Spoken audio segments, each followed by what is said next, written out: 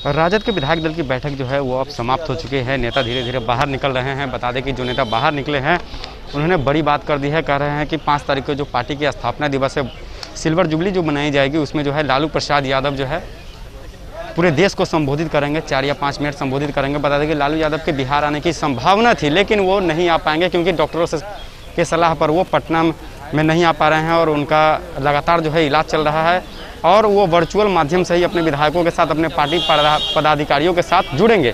तो बड़ी बात कर दी है आरजेडी के विधायक बाहर आकर के और कहा है कि जिस तरह से सरकार हर मोर्चे पर फेल रही है, चाहे वो सुशासन का मामला हो, चाहे वो घोटाले का मामला हो, लगातार ये सरकार जो है घोटाला कर रही है। सिंगापुर में जो है बड़े बड़े घोटालों को लेकर के जाया जा रहा है। क्या कुछ कह रहे हैं आरजेडी के विधायक, पहले आप सुनिए।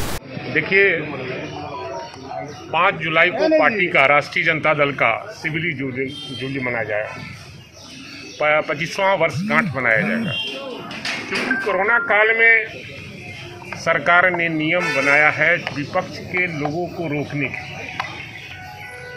लेकिन उसका भी पालन करते हुए हम लोग पूरे बिहार में प्रखंड से लेकर, गांव से लेकर, जिला से लेकर प्रदेश तक हम लोग स्थापना दिवस अपने पार्टी का मनाने का काम करेंगे। जो सरकार का गाइडलाइन है उसके अनुरूप ही हम कार्यक्रम को करेंगे और इस स्थापना के बाद पार्टी का बृहद कार्यक्रम बनेगा।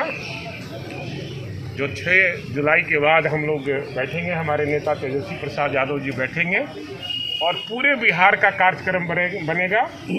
और जो सरकार की कमियां हैं, जो घपले हुए हैं, जो विधायकों का योजना 2-2 करोड़ रुपया ले लिया गया है, हम तो यही आरोप लगाएंगे ये 2-2 करोड़ रुपया कहीं न कहीं विदेशों में ये पैसे भेजे जा रहे हैं, चाहे वो सिंगापुर हो, चाहे वो मॉरिशस हो।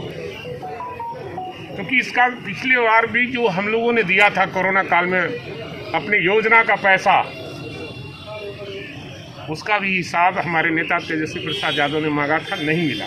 5 तारीख को क्या लालू जी और इस बार भी हमारे नेता ने मांग किया था सरकार से कि जो विधायक का पैसा लगा है उनके अनुशंसा पर, उनके क्षेत्र में चाहे ऑक्सीजन का मामला हो, दवा का मामला हो, बेड का मामला हो, उनके अनुशंसा से उनके योजना की राशि जो है उनके क्षेत्र में खर्च होना चाहिए।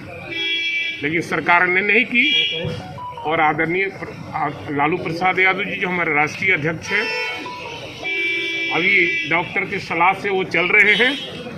अगर डॉक्टर ने इजाज़त दिया तो हमारे नेता पटना आएंगे, अन्यथा जब तक डॉक्टरों की सलाह नहीं होगी वो पटना में नहीं पहुँचेगा। को वर्चुअल लेकिन वो शामिल होंगे, निश्चित रूप से वर्चुअल में शामिल होंगे और पूरे देश को वो संबोधित करने का काम करेंगे, चाहे वो 5 मिनट हो या 10 मिनट हो, वर्चुअल में वो संबोधन करेंगे। लेकिन बड़ी उम्मीद थी लोगों की लालू जी आएंगे, लेकिन अब आप कह रहे हैं कि नहीं आ पाएंगे। सवाल है कि डॉक्टर की सलाह से ही न सब काम होगा। वो इलाजरत हैं, तो जैसे ही डॉक्टर इजाज़त देगा पटना आने को, वो पटना आएंगे लोगों से मिलने का। तो क्या ये आरजेडी स्थापना दिवस के बाद क्या तेजस्वी के प्रोग्राम है बिहार घूमने का भी? पूरे बिहार में दौरा होगा और हमारे कार्यकर्ता विधायक के दमखम से उस कार्यक्रम को सफल बनाने का काम करेंगे और सरकार की कमियों को उजागर करने का काम करेंगे। घोटालों के सवाल देखने को मिलेंगे निश्चित रूप से हम लोग उस सवाल को हमारे नेता तेजस्वी प्रसाद यादव उठाएंगे और हम लोग उठाने का काम करेंगे। ठीक सर। तो सुना आपने आरजेडी के विधायक हैं जो पार्टी के बैठक से निकलने के बाद मीडिया से बात करते हुए कहा है कि जिस तरह से लोगों के आवाज़ों को दबाया जा रहा है, नेता प्रतिपक्ष तेजस्वी यादव का जो दौरा है वो पूरे बिहार में होगी 5 तारीख के बाद। तब तक के लिए धन्यवाद।